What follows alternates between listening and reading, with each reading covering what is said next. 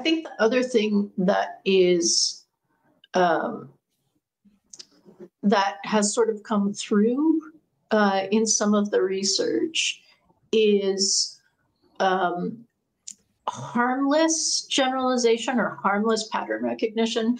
Recently, research came out, and I'm sorry, I don't see. Yeah, no, it's Anthropic, I think, that that a preference, right now, what we're talking about is also a generalization pattern, but a preference can be transmitted between a trainer AI and a student AI. AI is training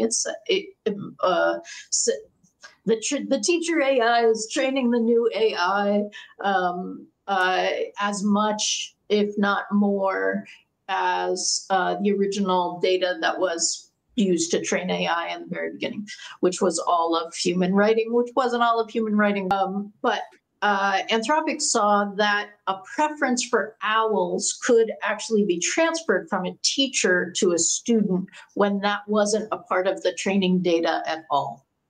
Right? It was, and in fact, owls as a concept was not part of it. AI trains AI with tokens, right? So it doesn't say owl at all. It's a series of numbers that represents owl or represents the letters. But that was a latent effect, right? Somewhere there is a pattern that got transmitted between the trainer AI and the student AI, and that preference was embedded even though it wasn't part of the training.